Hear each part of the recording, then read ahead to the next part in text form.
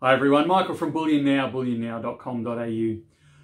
So one of the conversations we have semi-frequently in the store at Bullion Now and over the phone as well is who's going to buy my gold when the prices go to the moon? And it's a good question, it's a legitimate question. So prices as we stand today in Australian dollars, you're looking at about high 26, low $2,700 per ounce for gold. You're looking at that high high thousands, low 1100s per kilo of silver. And people are saying, well, that's great, and I'm happy to pay that price. But if gold goes to $5,000 an ounce, $10,000 an ounce, $20,000 an ounce, it's no point me holding gold at that point if no one will buy it off me, if I can't do anything with it at that point. And I want to assure people that I've been involved researching, however you want to put this. I first started buying gold, my first gold, back in the 1980s. Yes, I'm really that old. Gold was kind of, you know, that $400 an ounce sort of thing. It's been up higher, it had been down lower.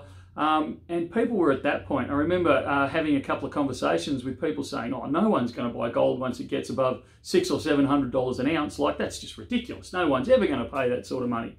And here we are at $2,700 an ounce and people are buying it hand over fist. And it will always continue like that.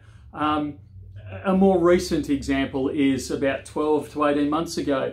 I distinctly remember having not a heated discussion, but an animated discussion with a couple who were saying, you know, they were adamant they would not buy gold until it came back below $2,000 Australian per ounce. Because, you know, it was just ridiculous because I think we'd hit 2020, 2030 sort of price.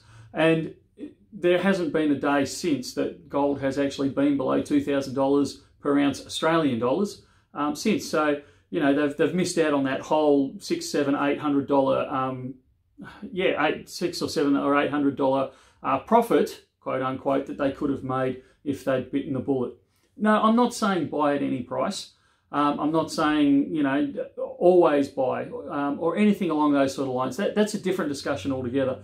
But what I want people to understand is there will always be buyers. There's 5,000 years of history here where we can show that people are always buying. And I can tell you as a dealer, as prices go up higher, people would want to buy more because it's what happens. We know it's going to be a slow day in the office if prices drop. Because people get nervous when the price drops and they'll go, oh, well, I think it might drop a bit more, I won't buy today. They'll wait and then the price will start skyrocketing and we get this fear of missing out where people jump on the price because it's going up and I've got to grab it now before it goes higher and higher and higher. And we all know that's not rational, but as humans, that's what we do.